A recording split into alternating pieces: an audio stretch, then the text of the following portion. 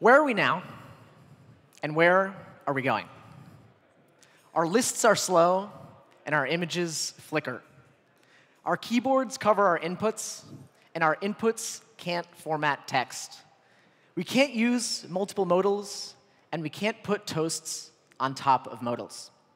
We can't use modern CSS, our shadows barely work, it's hard to do shared element transitions, and I don't know how to use native code.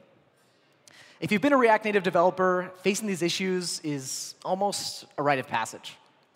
But little by little, people stepped up and donated their free time to solve many of React Native's fundamental shortcomings.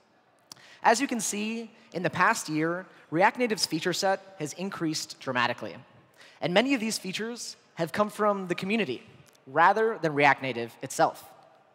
And all this has made me wonder, what would React Native look like in its perfect form if we didn't have to accept any of these issues as the way things are? So let's travel through time to 2030 and explore what the future could look like through every release along the way.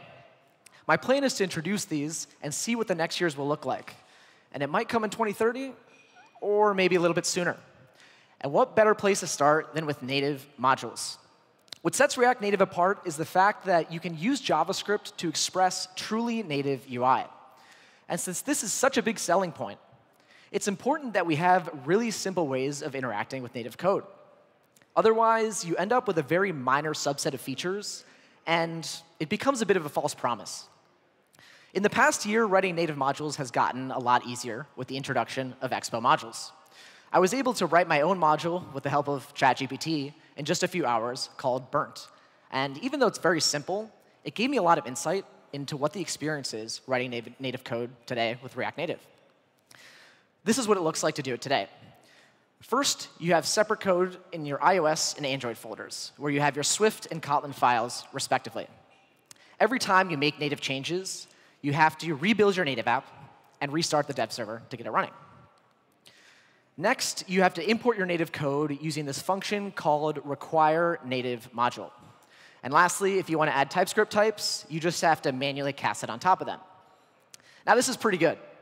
If you ever try to write a native module without Expo modules, you know that the list is a lot longer.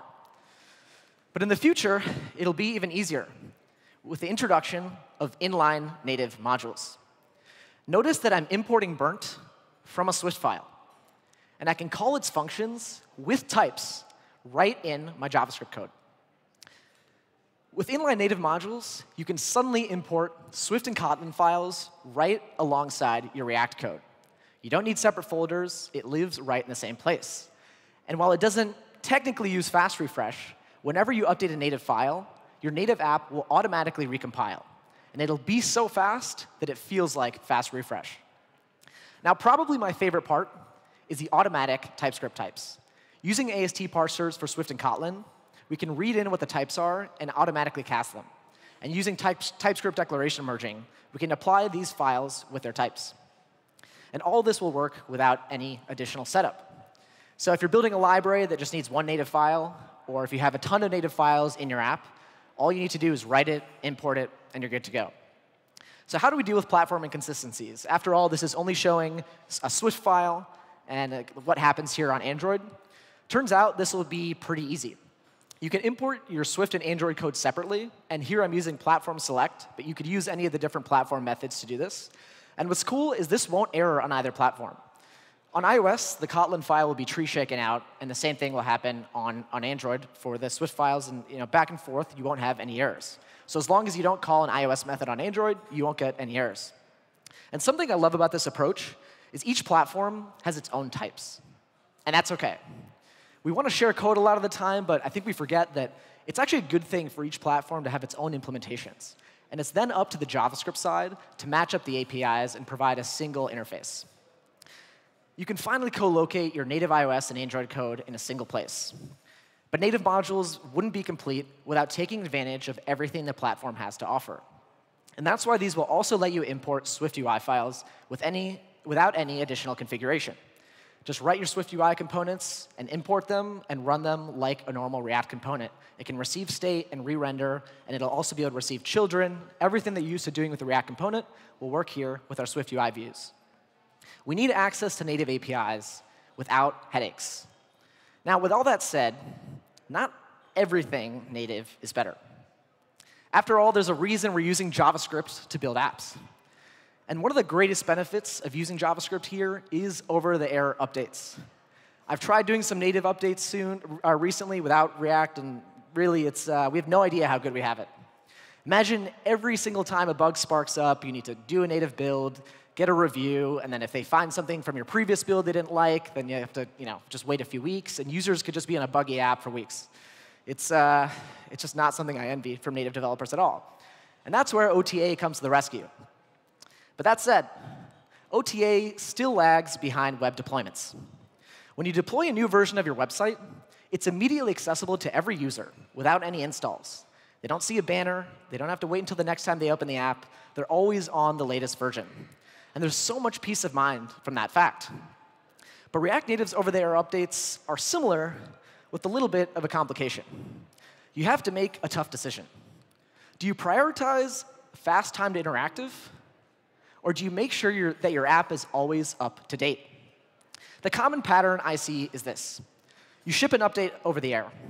When someone opens the app, you fetch that update and have it ready for the next time they open the app. As a result, a lot of people are on a stale version. And so if you have a bug, it's possible that they're still experiencing that until they open it the next time. So why not just go the easy route and block users from entering the app until it's downloaded? Well, this is nice from a developer's perspective. It's really safe. But for the users, it's kind of unfortunate.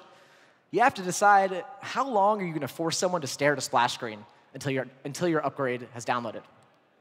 But all this will be changed in the future with a new addition to over-the-air updates called Under the Radar. With Under the Radar, updates are fetched in a background task. Rather than waiting for people to open the app, the latest JS bundle is ready by the time that they open the app again. Whenever you ship a new update, your app receives a silent notification telling it to start downloading the update in the background. And finally, we'll have up-to-date releases together with fast time to interactive, bringing the best parts of the web experience to native deployments. I spent a long time thinking about how to unleash the best parts of web on native. For the past few years, I've been working on a startup called BeatGig. Our product uses the Solido stack, meaning that our website is powered by Next.js, and our mobile app uses React Native, and our UI code is shared across both. Using this stack is a really nice way to understand the differences between platforms. I've really explored where they diverge here, from the ways we navigate to the subtle differences in how z-index behaviors across iOS, Android, and web. And above all, I've discovered the subtle ways in which React Native still lags behind the web. With React Native, you need to use so many components to build basic layouts. In order to press something, you need a pressable. If you want a gradient, you need a gradient component. If you want a mask, you need a mask component. If you want to scroll, you need it keeps going. Meanwhile, on web, you need a div. Now, I don't think React Native will ever have a div that matches up with web, nor do I think it should. But I think it should be as powerful as the web, but not as unorganized, like a strictly typed div. I really love that phrasing. Take well-known APIs and implement the important parts. Now, even though I'm making predictions for 2030, it's possible that Christmas may come early for the strictly typed div. A few months ago, an RFC called React DOM for Native was posted on the React Native discussions board. It appears that React Native is considering implementing it, and this is an example screenshot of its usage. Rather than a view, you can see that we have a single HTML import with a bunch of DOM elements on it. Now, the div doesn't exactly match the web one, but it's close. Instead of using style sheet, we have a CSS function. And on native, this probably won't do anything. But on web, it'll facilitate creating optimized CSS styles. You can see that we have an on-click handler without needing a pressable component. And something I want you to notice is the comment above on-click says it has a synchronous event. That'll be relevant in just a second. This RFC opens so many doors. All those components that I displayed earlier can all get rolled up into the style prop. We could finally use multiple shadows and use the CSS shadow syntax, which is just so much more intuitive than React Native's. And they'll actually work. If you want a gradient, just get rid of the linear gradient component and use the style prop. If you want to track when an element has entered the view, this one is really close to my heart because it's super annoying to do. You don't have to change your whole screen to be a flat list. You can get any arbitrary view, track when it's entered the screen with an intersection observer, just like we can on web. Now, as we compare the experience of building with web and native, I want to highlight a very specific UI pattern, and that is formatting text inputs. Let's look at an example from the BeatGig app and website. In this case, the user is typing in a dollar amount. And I want you to pay close attention to the formatting. So it'll be kind of quick here, but hopefully it'll be easy for you to catch. First, let's look at the website. This one works great. I type, I can see the comma pop in right away. There's no flickering. Very easy. Now, I'm going to show you the iPhone app example next. Same exact component, same exact code, but there's one small difference in what the user sees.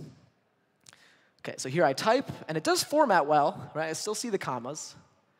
But you'll notice that there's this 1 second flicker where it's not formatted.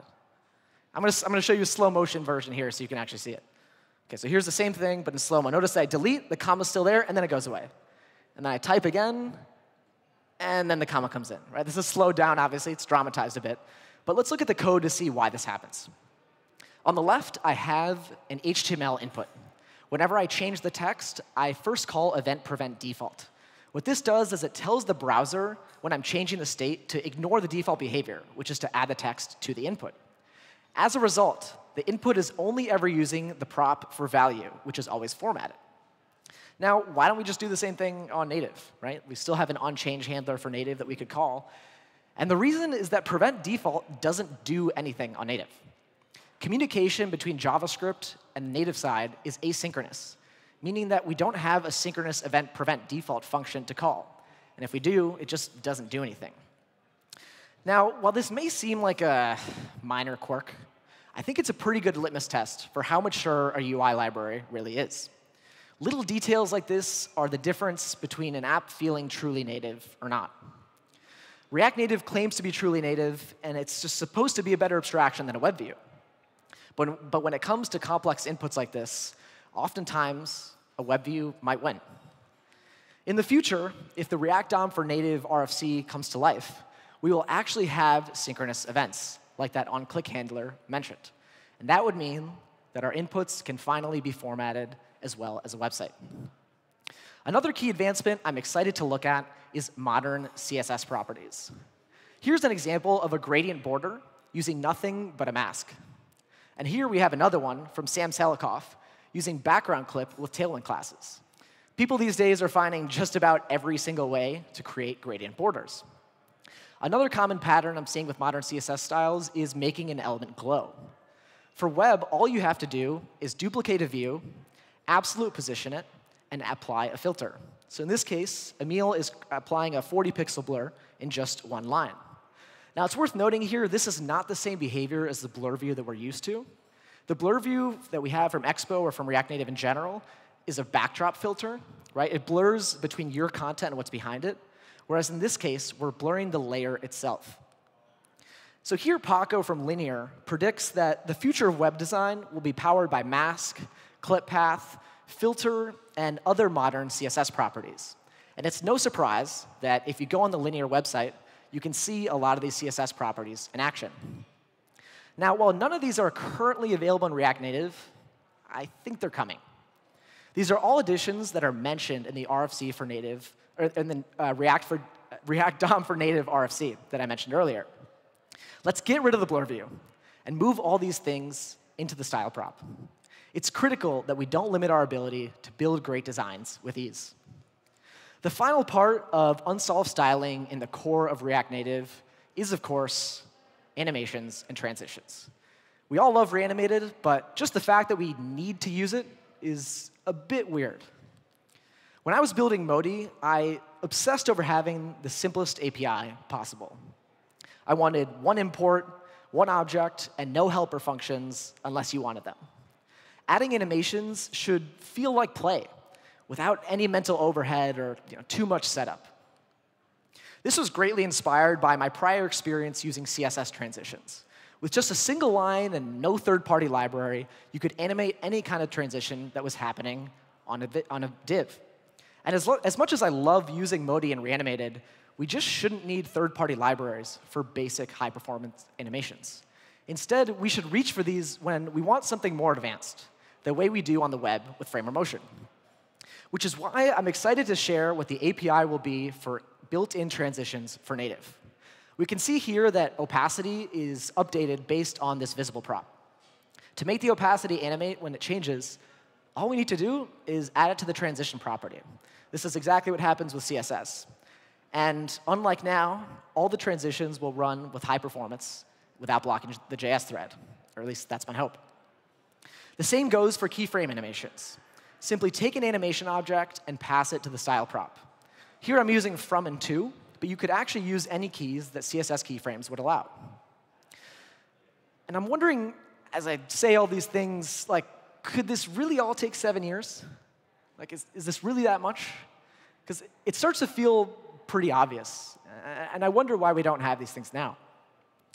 If you want to help bring the React Native 2030 vision to life, I want to encourage you to think, what kind of things here would I be good at building? And where can you contribute?